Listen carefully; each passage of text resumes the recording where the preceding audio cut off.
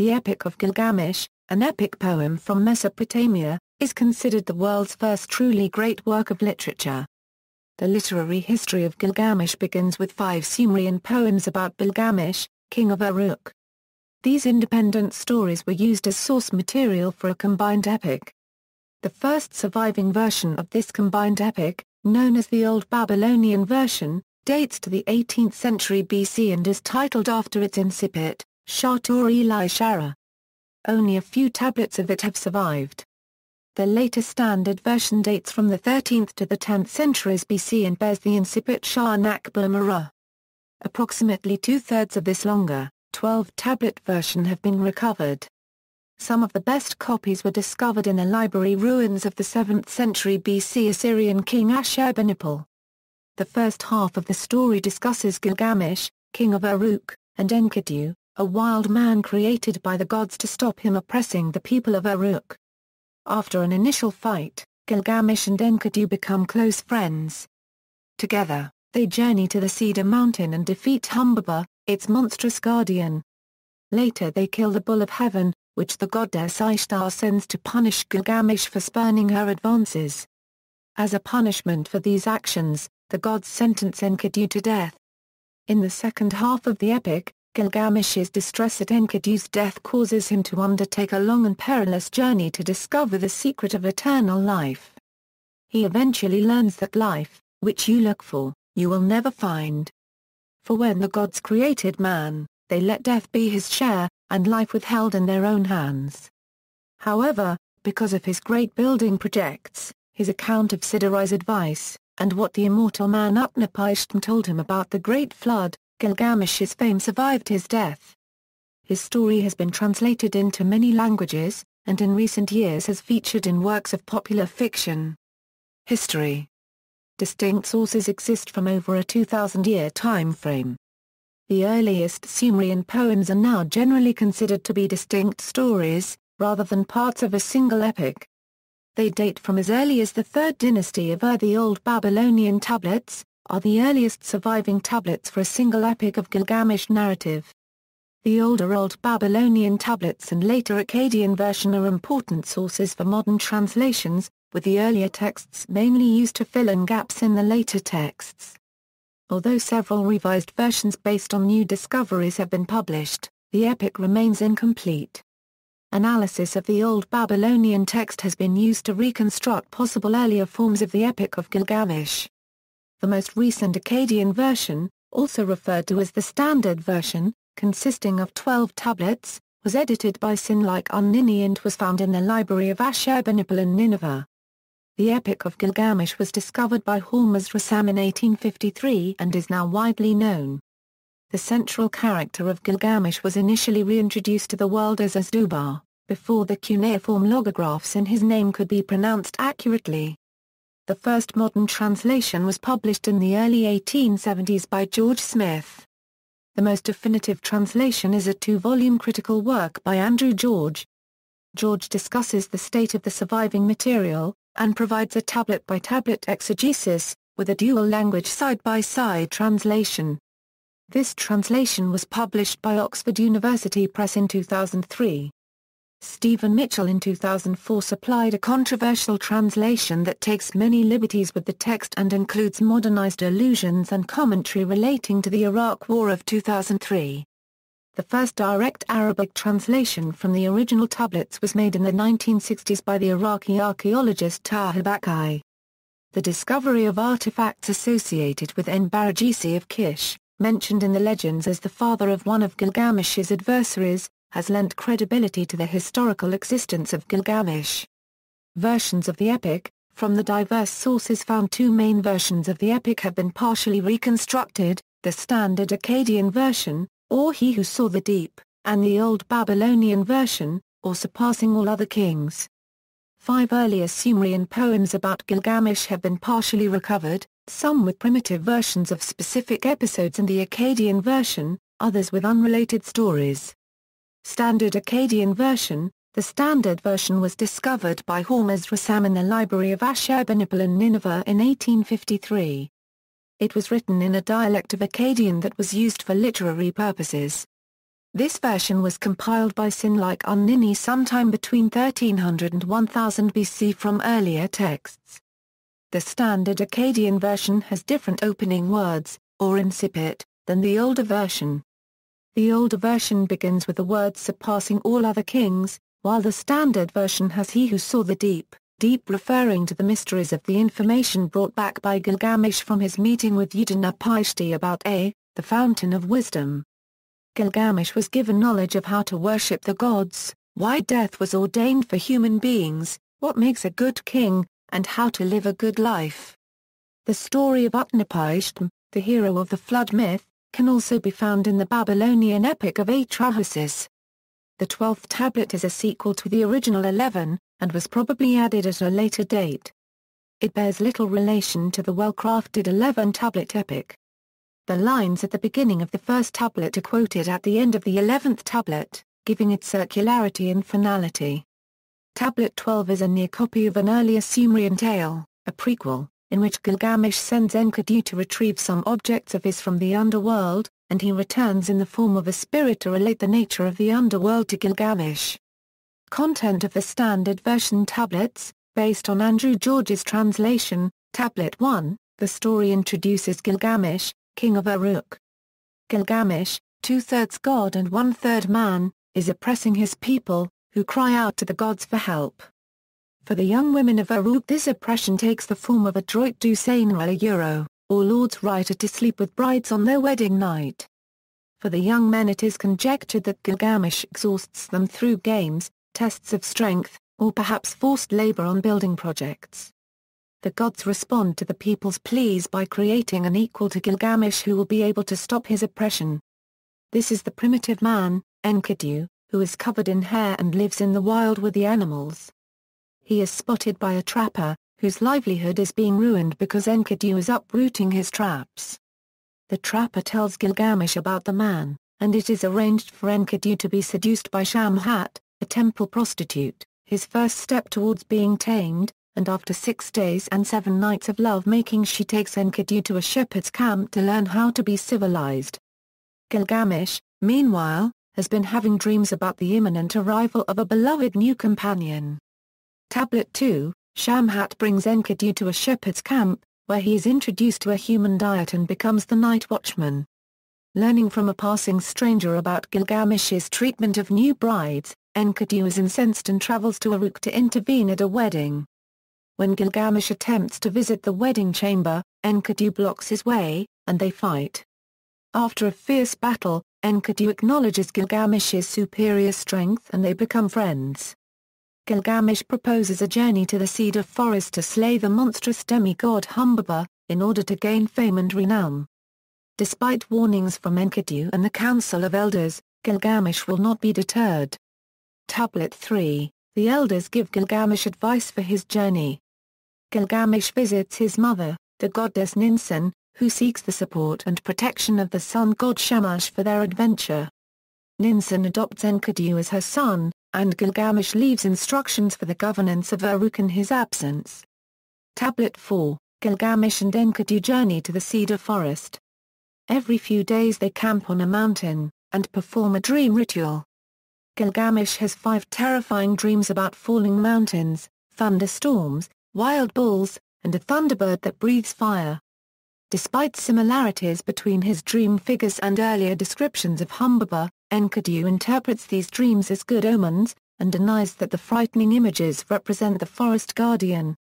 As they approach the cedar mountain, they hear Humbaba bellowing, and have to encourage each other not to be afraid. Tablet 5, the heroes enter the cedar forest. Humbaba, the ogre guardian of the cedar forest, insults and threatens them. He accuses Enkidu of betrayal, and vows to disembowel Gilgamesh and feed his flesh to the birds. Gilgamesh is afraid, but with some encouraging words from Enkidu the battle commences. The mountains quake with a tumult and the sky turns black. The god Shamash sends 13 winds to bind Humbaba, and he is captured. The monster pleads for his life, and Gilgamesh pities him. Enkidu, however, is enraged and asks Gilgamesh to kill the beast. Humbaba curses them both and Gilgamesh dispatches him with a blow to the neck. the two heroes cut down many cedars, including a gigantic tree that Enkidu plans to fashion into a gate for the Temple of Enlil. They build a raft and return home along the Euphrates with the giant tree and the head of Humbaba. Tablet 6, Gilgamesh rejects the advances of the goddess Ishtar because of her mistreatment of previous lovers like Dumuzi. Ishtar asks her father Anu to send Gugalana the bull of heaven to avenge her. When Anu rejects her complaints, Ishtar threatens to raise the dead who will outnumber the living, and devour them. Anu becomes frightened, and gives in to her. Ishtar leads the bull of heaven to Uruk, and it causes widespread devastation. It lowers the level of the Euphrates River, and dries up the marshes. It opens up huge pits that swallow 300 men. Without any divine assistance, Enkidu and Gilgamesh attack and slay it, and offer up its heart to Shamash. When Ishtar cries out, Enkidu hurls one of the hindquarters of the bull at her. The city of Uruk celebrates, but Enkidu has an ominous dream. Tablet 7, in Enkidu's dream, the gods decide that one of the heroes must die because they killed Humbaba and the bull of heaven. Despite the protestations of Shamash, Enkidu is marked for death. Enkidu curses the great door he has fashioned for Enlil's temple. He also curses the trapper and Shamhat for removing him from the wild. Shamash reminds Enkidu of how Shamhat fed and clothed him, and introduced him to Gilgamesh. Shamash tells him that Gilgamesh will bestow great honors upon him at his funeral, and will wander into the wild consumed with grief. Enkidu regrets his curses and blesses Shamhat. In a second dream however he sees himself being taken captive to the netherworld by a terrifying angel of death. The underworld is a house of dust, and darkness whose inhabitants eat clay, and are clothed in bird feathers, supervised by terrifying beings. For 12 days, Enkidu's condition worsens. Finally, after a lament that he could not meet a heroic death in battle, he dies. Tablet 8, Gilgamesh delivers a lamentation for Enkidu, in which he calls upon mountains, forests, fields, rivers, wild animals, and all of Uruk to mourn for his friend. Recalling their adventures together, Gilgamesh tears at his hair and clothes in grief. He commissions a funerary statue, and provides grave gifts from his treasury to ensure that Enkidu has a favorable reception in the realm of the dead. A great banquet is held where the treasures are offered to the gods of the netherworld. Just before a break in the text there is a suggestion that a river is being dammed, indicating a burial in a riverbed, as in the corresponding Sumerian poem, The Death of Gilgamesh. Tablet 9 opens with Gilgamesh roaming the wild wearing animal skins, grieving for Enkidu. Fearful of his own death, he decides to seek Utnapishtim, and learn the secret of eternal life. Among the few survivors of the Great Flood, Utnapishtim and his wife are the only humans to have been granted immortality by the gods. Gilgamesh crosses a mountain pass at night and encounters a pride of lions. Before sleeping he prays for protection to the moon god Sin. Then, waking from an encouraging dream, he kills the lions and uses their skins for clothing. After a long and perilous journey, Gilgamesh arrives at the twin peaks of Mount Mashu at the end of the earth. He comes across a tunnel, which no man has ever entered, guarded by two terrible scorpion men. After questioning him and recognizing his semi-divine nature, they allow him to enter it, and he passes under the mountains along the road of the sun. In complete darkness he follows the road for 12 double hours, managing to complete the trip before the sun catches up with him. He arrives at the Garden of the Gods, a paradise full of jewel-laden trees. Tablet 10, meeting the alewife Sidari, who assumes, because of his disheveled appearance, that he is a murderer or thief. Gilgamesh tells her about the purpose of his journey. She attempts to dissuade him from his quest, but sends him to Ashurbanipal the ferryman, who will help him cross the sea to Utnapishtim. Gilgamesh, out of spontaneous rage, destroys the stone giants that live with Ashurbanipal. He tells him his story, but when he asks for his help, Ashurbanipal informs him that he has just destroyed the only creatures who can cross the waters of death, which are deadly to the touch. Ashurbanipal instructs Gilgamesh to cut down 120 trees, and fashion them into punting poles. When they reach the island where Utnapishtim lives, Gilgamesh recounts his story asking him for his help. Utnapishtim reprimands him, declaring that fighting the common fate of humans is futile and diminishes life's joys. Tablet 11, Gilgamesh observes that Utnapishtim seems no different from himself, and asks him how he obtained his immortality. Utnapishtim explains that the gods decided to send a great flood. To save Utnapishtim, the god A told him to build a boat.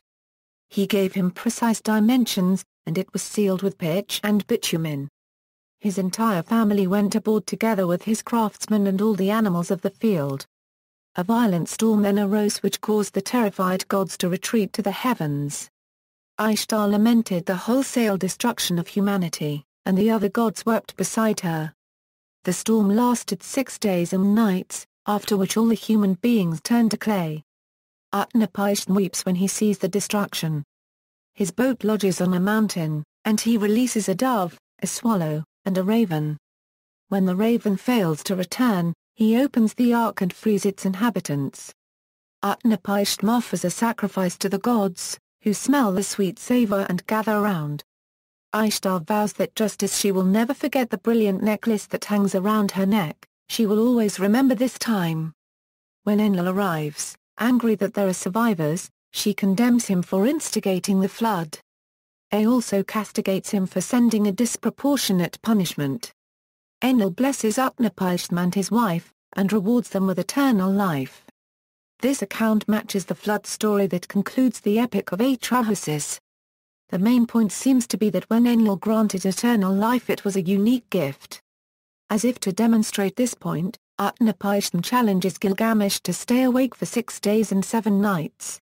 Gilgamesh falls asleep, and Utnapishtim instructs his wife to bake a loaf of bread on each of the days he is asleep, so that he cannot deny his failure to keep awake. Gilgamesh, who is seeking to overcome death, cannot even conquer sleep. After instructing Ashurbanipal the ferryman to wash Gilgamesh, and clothe him in royal robes, they depart for Uruk. As they are leaving, Utnapishtim's wife asks her husband to offer a parting gift. Utnapishtim tells Gilgamesh that at the bottom of the sea there lives a box thorn-like plant that will make him young again. Gilgamesh, by binding stones to his feet so he can walk on the bottom, manages to obtain the plant. Gilgamesh proposes to investigate if the plant has the hypothesized rejuvenation ability by testing it on an old man once he returns to Uruk. There is a plant that looks like a box thorn, it has prickles like a dog rose, and will prick one who plucks it. But if you can possess this plant, you'll be again as you were in your youth. This plant, Ashurbanipal, is the plant of heartbeat, with it a man can regain his vigor. To Uruk the sheepfold I will take it, to an ancient I will feed some and put the plant to the test. Unfortunately, when Gilgamesh stops to bathe, it is stolen by a serpent, who sheds its skin as it departs. Gilgamesh weeps at the futility of his efforts, because he has now lost all chance of immortality. He returns to Uruk, where the sight of its massive walls prompts him to praise this enduring work to Ashurbanipal. Tablet 12. This tablet is mainly an Akkadian translation of an earlier Sumerian poem, Gilgamesh and the Netherworld, although it has been suggested that it is derived from an unknown version of that story. The contents of this last tablet are inconsistent with previous ones. Enkidu is still alive, despite having died earlier in the epic. Because of this, its lack of integration with the other tablets, and the fact that it is almost a copy of an earlier version, it has been referred to as an inorganic appendage to the epic. Alternatively, it has been suggested that its purpose, though crudely handled, is to explain to Gilgamesh the various fates of the dead in the afterlife, and in an awkward attempt to bring closure, it both connects the Gilgamesh of the epic with the Gilgamesh who is the king of the Netherworld, and is a dramatic capstone whereby the 12-tablet epic ends on one and the same theme, that of seeing, with which it began. Gilgamesh complains to Enkidu that various of his possessions have fallen into the underworld. Enkidu offers to bring them back. Delighted, Gilgamesh tells Enkidu what he must and must not do in the underworld if he is to return. Enkidu does everything which he was told not to do. The underworld keeps him. Gilgamesh prays to the gods to give him back his friend. Enlil and Suen don't reply, but Ea and Shamash decide to help. Shamash makes a crack in the earth, and Enkidu's ghost jumps out of it. The tablet ends with Gilgamesh questioning Enkidu about what he has seen in the underworld. Old Babylonian versions, this version of the epic, called in some fragments Surpassing All Other Kings, is composed of tablets and fragments from diverse origins and states of conservation. It remains incomplete in its majority, with several tablets missing and bigger lacunae in those found. They are named after their current location or the place where they were found. Pennsylvania Tablet, Surpassing All Other Kings Tablet 2, greatly correlates with Tablets I2 of the Standard Version. Gilgamesh tells his mother Ninsun about two dreams he had. His mother explains that they mean that a new companion will soon arrive at Uruk. In the meanwhile, the wild Enkidu and the priestess are making love. She tames him in company of the shepherds by offering him bread and beer. Enkidu helps the shepherds by guarding the sheep. They travel to Uruk to confront Gilgamesh and stop his abuses. Enkidu and Gilgamesh battle, but Gilgamesh breaks off the fight. Enkidu praises Gilgamesh. Yale Tablet, Surpassing All Other Kings Tablet 3, partially matches Tablets 2-3 of the Standard Version. For reasons unknown, Enkidu is in a sad mood. In order to cheer him up, Gilgamesh suggests going to the pine forest to cut down trees and kill Humbaba. Enkidu protests, as he knows Uwa and is aware of his power. Gilgamesh talks Enkidu into it with some words of encouragement, but Enkidu remains reluctant. They prepare, and call for the elders. The elders also protest, but after Gilgamesh talks to them, they agree to let him go. After Gilgamesh asks his god for protection and both equip, they leave with the elders' blessing and counsel. Philadelphia Fragment, possibly another version of the contents of the Yale Tablet, practically irrecoverable. Nippur School Tablet, in the journey to the cedar forest and Uwa, Enkidu interprets one of Gilgamesh's dreams. Telharmal Tablets, fragments from two different versions. Tablets tell how Enkidu interprets one of Gilgamesh's dreams on the way to the forest of cedar, and their conversation when entering the forest. Ishkali Tablet, after defeating Uwa, Gilgamesh refrains from slaying him, and urges Enkidu to hunt Uwa's 7 auras. Enkidu convinces him to smite their enemy. After killing Uwa and the auras, they chop down part of the forest and discover the god's secret abode. The rest of the tablet is broken. The auras are not referred to in the Standard Version, but are in one of the Sumerian poems. Partial fragment in Baghdad, partially overlapping the felling of the trees from the Ishkali Tablet. Sippar Tablet, partially overlapping with the Standard Version Tablets 9x. Gilgamesh mourns the death of Enkidu wandering in his quest for immortality. Gilgamesh argues with Shamash about the futility of his quest. After a lacuna, Gilgamesh talks to Siddharai about his quest and his journey to meet Utnapishtim. Siddharai attempts to dissuade Gilgamesh in his quest for immortality, urging him to be content with the simple pleasures of life. After one more lacuna, Gilgamesh smashes the stone ones, and talks to the ferryman Urshanabi. After a short discussion, Sursunabu asks him to carve 300 oars so that they may cross the waters of death without needing the stone ones. The rest of the tablet is missing. The text on the Old Babylonian Meusna fragment has been used to reconstruct possible earlier forms of the Epic of Gilgamesh, and it has been suggested that a prior form of the story, earlier even than that preserved on the Old Babylonian fragment, may well have ended with Siddharai sending Gilgamesh back to Uruk. And Utnapishtim was not originally part of the tale. Sumerian poems. There are 5 extant Gilgamesh stories in the form of older poems in Sumerian. These probably circulated independently, rather than being in the form of a unified epic. Some of the names of the main characters in these poems differ slightly from later Akkadian names, for example. Bilgamesh is written for Gilgamesh, and there are some differences in the underlying stories. The Lord to the Living One's Mountain and Hurrah! Correspond to the Cedar Forest episode. Gilgamesh and Enkidu travel with other men to the forest of cedar. There, trapped by Uwa, Gilgamesh tricks him into giving up his auras, thus losing his power. Hero in battle corresponds to the Bull of Heaven episode in the Akkadian version. The bull's voracious appetite causes drought and hardship in the land while Gilgamesh feasts. Lugalbanda convinces him to face the beast and fights it alongside Enkidu. The Envoys of Akka has no corresponding episode in the epic, but the themes of whether to show mercy to captives, and counsel from the city elders, also occur in the standard version of the Humbaba story. In the poem, Uruk faces a siege from a Kish army led by King Akka, whom Gilgamesh defeats and forgives. In those days, in those far-off days is the source for the Akkadian translation included as Tablet 12 in the standard version, telling of Enkidu's journey to the netherworld. The Great Wild Bull is Lying Down, a poem about Bilgame's death, burial and consecration as a semi-god, reigning and giving judgment over the dead. After dreaming of how the gods decide his fate after death, Gilgamesh takes counsel, prepares his funeral and offers gifts to the gods. Once deceased, he is buried under the Euphrates, taken off its course and later returned to it.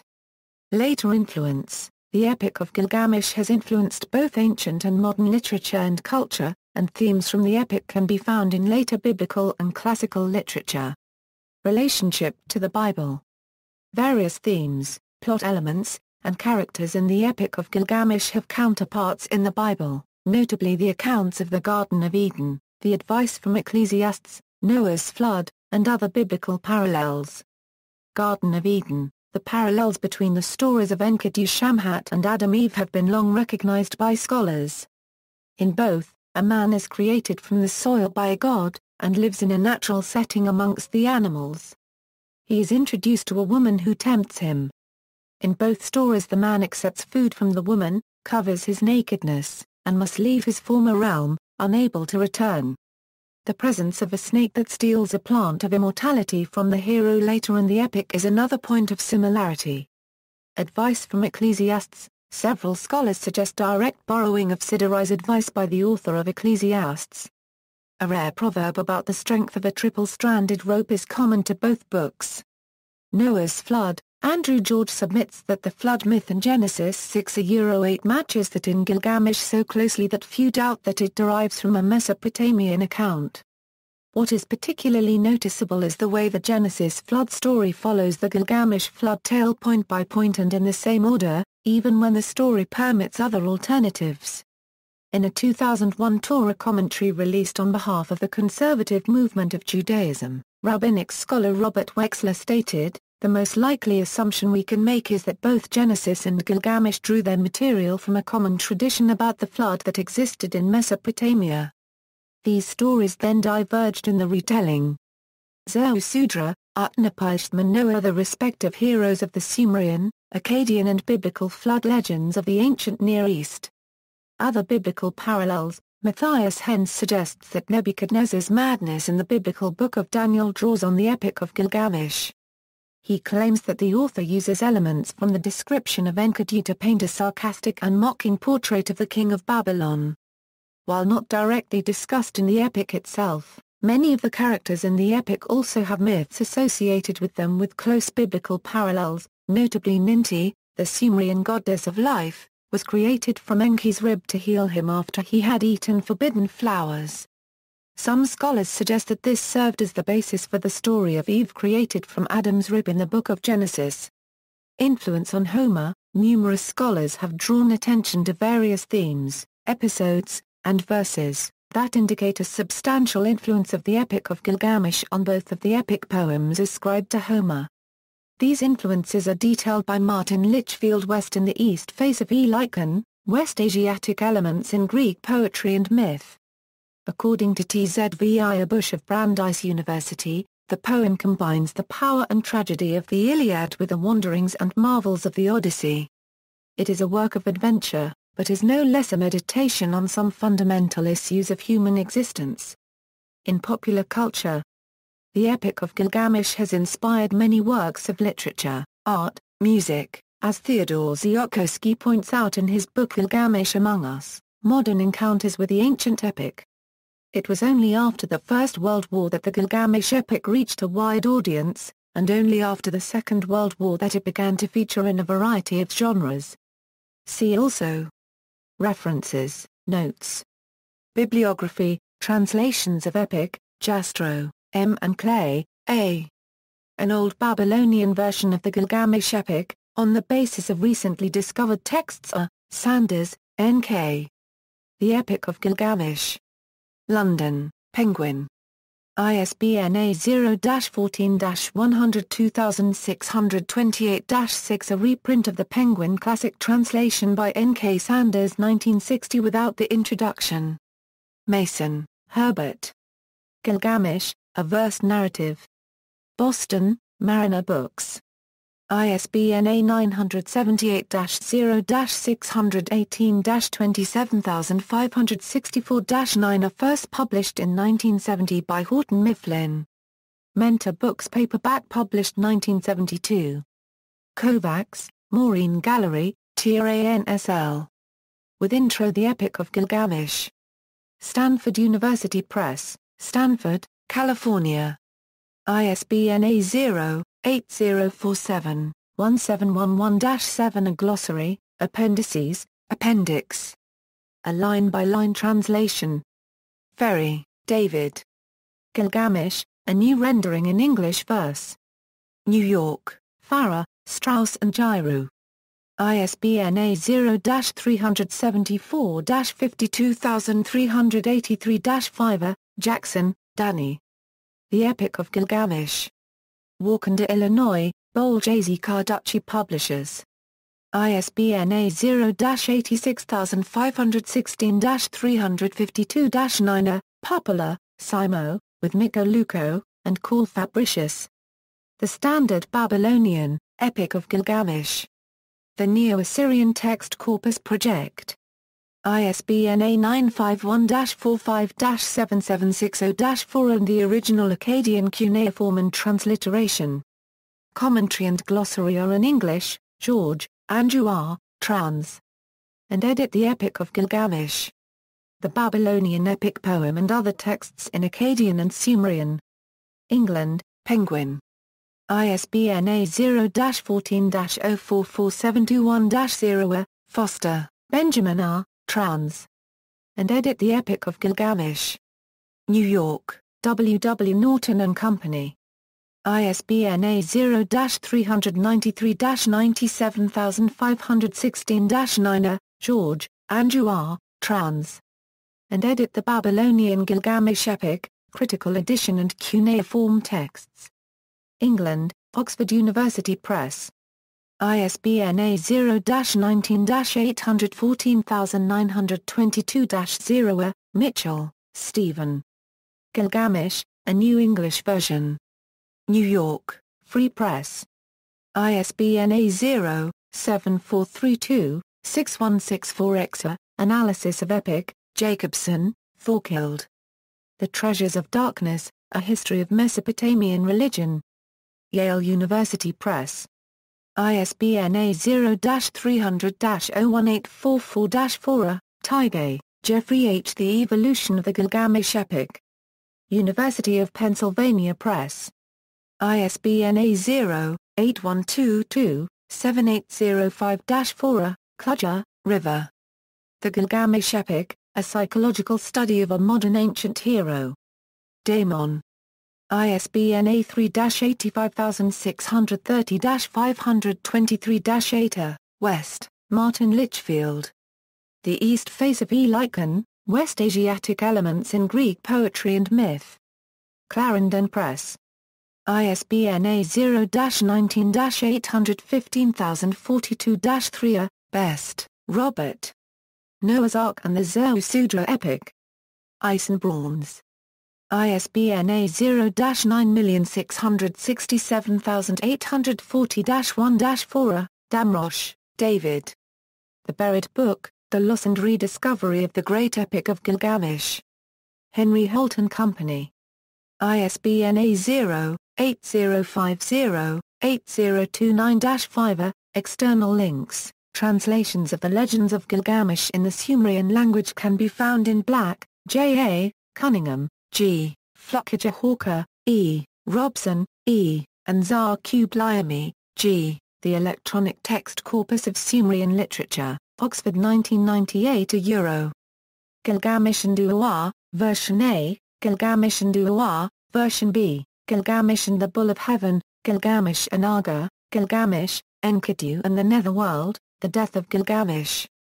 The 1901 full-text translation of the Epic of Gilgamesh by William Musarnold, an old Babylonian version of the Gilgamesh epic by Anonymous at Project Gutenberg, edited by Maurice Jastrow, translated by Albert T. Clay, Gilgamesh by Richard Hooker, The Epic of Gilgamesh, complete academic translation by R. Campbell Thompson, The Epic of Gilgamesh by Kovacs, M.G., He Who Saw Everything, verse translation of the Epic of Gilgamesh by Temple, R.K.G.